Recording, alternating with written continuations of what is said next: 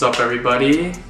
This is episode 2 for the come up. Sorry about the late post, and I know I haven't posted in a month, but my camera broke and then I went on vacation to Hawaii for 2 weeks, so the camera was just at home. Yeah, you'll be seeing videos probably coming every like 4 to 7 days. For the second episode, we're going to be doing Devonta Freeman, Atlanta Falcons running back, and we're going to touch on his journey from growing up in Liberty City in Miami to becoming, at one point in his career, the top earning running back and one of the better running backs in the league. He was born in Georgia, actually, in 1992 to Lorraine and Alfonso, and his actual father wasn't in his life. He had a stepfather though, who pretty much was his actual dad. After he was born, pretty much his parents split up. His mom moved to Miami, and then he grew up there in Liberty City.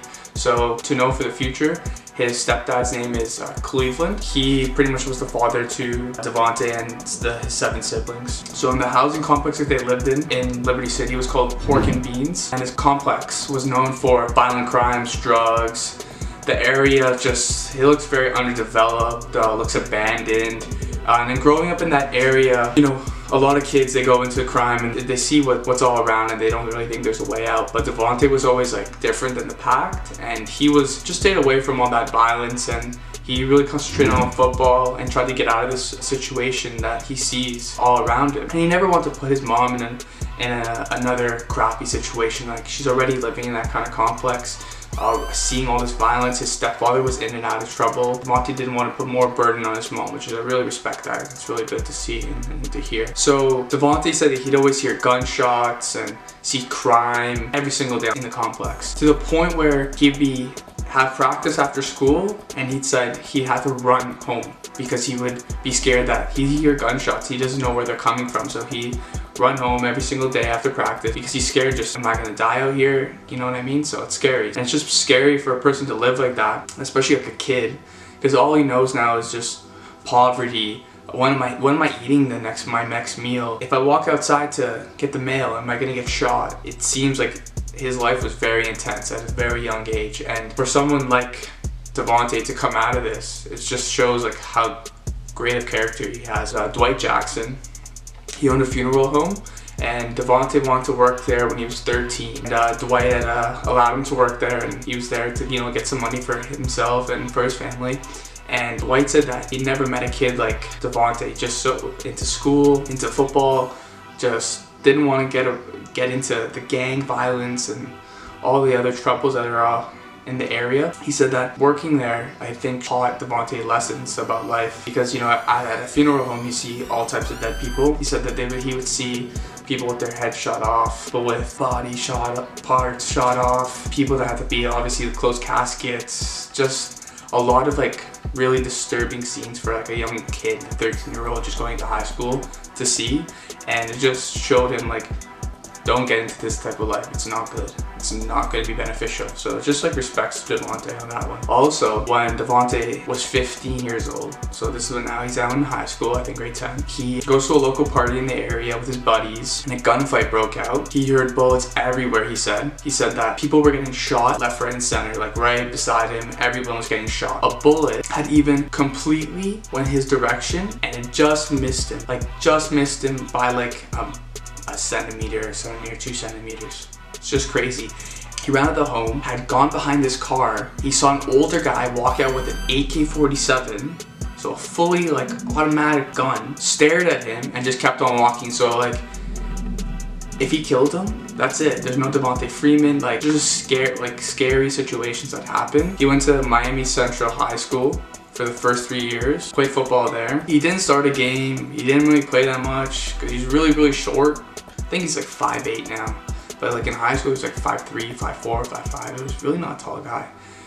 And then he finally bulked up, put on some weight, earned the starting job his senior year, led his team in 2010 to the 6A state championship, was the MVP, rushed for 2,200 yards, 26 TD, so like, he went off. I guess people saw his speed because he's a pretty speedy guy, and like most short guys that play running back, obviously they got chip on their shoulders, so they're pretty aggressive. He's a bruising back for such a small dude. His whole life he wanted to go to the University of Miami. I guess the camaraderie, the legacy in Miami is just great. You know, Michael Irvin, Warren Sapp, Vinny Testaverde.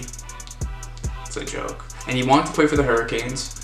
He ended up committing to FSU though, which is like a complete rival, a 4-star recruit, and was rated the best running back in the nation at his grade 12 year. But what's funny is the only reason why he was ever noted as a 4-star recruit and was rated the best running back was due to the fact that Jimbo Fisher had seen him before his senior season, liked what he saw in him, and I have a quote that I want to read about when he saw him, and he said that after giving that, pretty much changed his life. Everyone wanted to give him like full scholarships, and he got like all the offers just rolling in. So it's pretty cool to see that. So what Jimbo said, I'm just reading this off my screen. He went through so much adversity with situations at home, with his friends getting killed, but the perseverance, the strength, the inner core of him, he's a phenomenal, genuine human being, and one of the finest, best human beings I've ever coached. So it's just a lot of praise, you know, from a really like high praise coach in college football. So gets to FSU, plays there from 2011 to 2013, pretty successful years there. Freshman season, immediate contributor, which is like pretty like good, especially for a smaller guy. Like usually they get him around a redshirt year. Rushed for like just under 600 yards, 8 TDs. Not too bad. Sophomore year, contributed pretty much around roughly the same, around like 650 yards, 8 TDs. So it's coming up. 2013, he becomes the lead back, but still splits carries with 2 really good running backs, one in the CFL for the Toronto Argonauts. So he's playing with James Wilder Jr. and Carlos Williams. Rushed for over 1,000 yards, 14 TDs.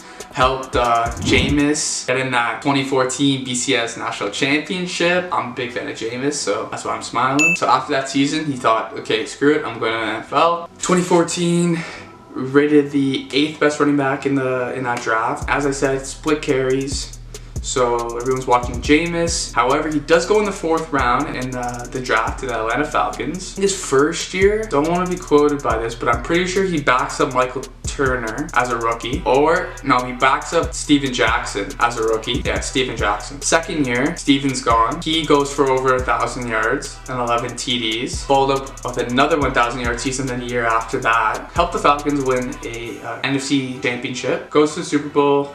And we all know the story, the 23 comeback, they lose the Super Bowl. Greatest player of all time, Tom Brady and the Patriots. He's had great production, and then I'm pretty sure after that Super Bowl, they signed him to a 5-year deal, $41 million. Was the highest paid running back for the time. His last 2 years haven't been as successful due to injuries, but he can definitely, like, I think this year without Tevin Coleman there, I think he's gonna get the bulk of the carries. I think he'll do very well. So just some final comments on Devonta. Spent his childhood in one of the like most crime-filled cities in all of the US. Violence, drugs, like just crimes was just normalized to Devonta, and he saw all that stuff all around him every single day. That was pretty much his life. You know, his stepfather was in and out of prison, so he just felt like a lot of pressure, I think, as like the eldest of all of his siblings, to not just be a bum, doing illegal things to get by. You know, he wanted to actually create wealth for his family, you know, provide for his mom and his siblings. So that's really good to see. And just growing up in that area, a lot of people get stuck into that. This is the only way, but he didn't think that way ever. He always wanted, you know, he thought football would be his way and his path, and it worked out for him. So I honestly think he gets a shot again this year. They're gonna run the ball. Everyone looks healthy again in Atlanta. So I think it's gonna be really good for him, just due to him being a successful guy in his first, I think, 25, 26 years of life. Like, you can definitely see he's going to bounce back from these injuries and can become one of the better running backs again in this league. Alright, that's it for the second video. Like, subscribe, tell your friends about this video. Thank you.